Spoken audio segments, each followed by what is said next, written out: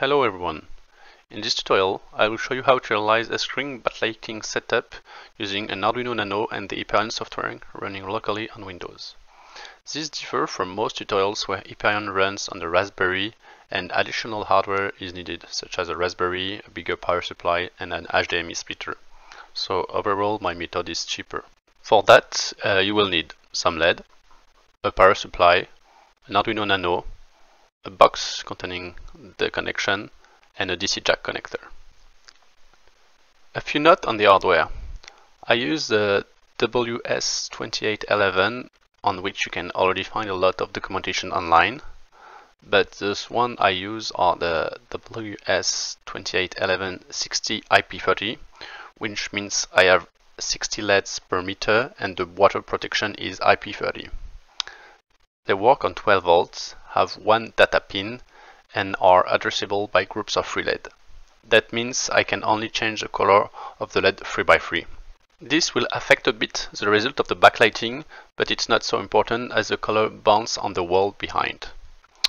You could use the LED WS2812, which offer the ability to change the LED individually, but keep in mind that those LEDs work on 5 volts. Regarding the power supply, there is a lot of confusion and different numbers can be found on the internet.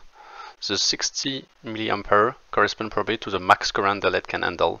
But in real life, the LEDs consume a power of 0.184 watts, which with all the color on, which correspond to 15.3 mA. You can find my source in the description. In my setup, I'm using 114 LEDs, which lead to a current consumption of 1.7 amp.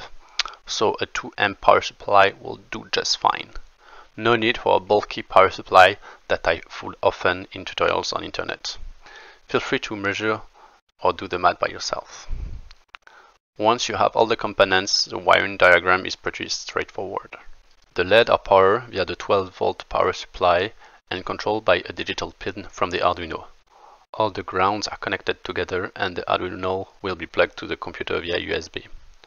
Once this is done, I tried a small test to be sure the LEDs were working properly. After downloading the Arduino IDE, create a new sketch. We'll need a library called FastLED to control the LED. It allows us not to go into timing details and keep the code simple and clean. First, we need to include it. Then we need to define the number of LED we are testing. In my case, I have 5 meters of 60 LED addressable by 3. Actually, it should have been 100 and not 150, but it doesn't matter much. We need to define on which pin from the Arduino the LED are connected to. In the setup phase, we basically add an instance of the LED with the number of LED and the pin on which they are connected.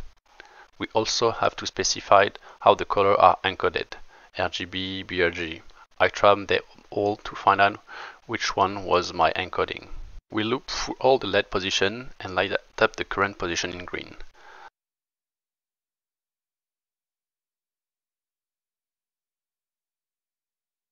Then we turn up the LED and wait a bit before going to the next one. After, we need to specify on which COM port the Arduino is connected to. We can check that in the device manager.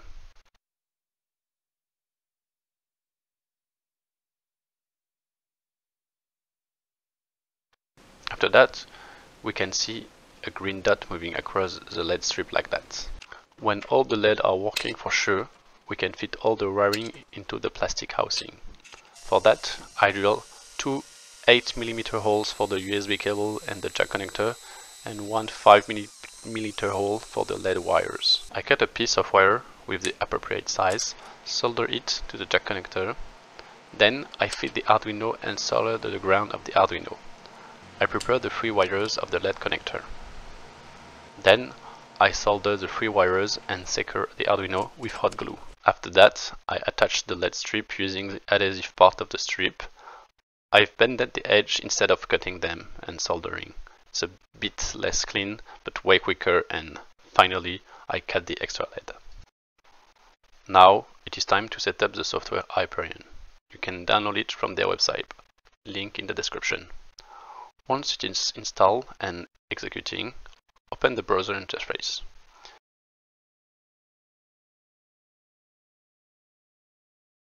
You can create an instance of the LED, select which port you want to connect to the Arduino. You can check it on the device manager. Add the LED count. For me, it was 38, which corresponds to 38 groups of free LED. Then, in the LED layout, you must set up how you've attached the LED to your screen. You have few parameters you can play with. Once it is done, you need to set up the appropriate firmware on the Arduino. I provided the link in the description to the code. Just copy it into a new sketch.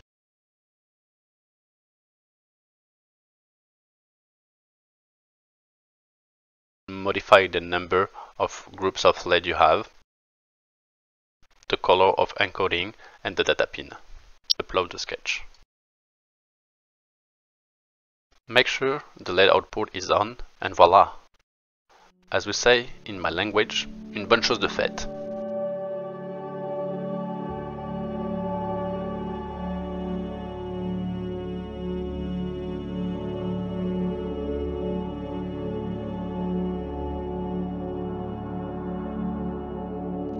Cheers.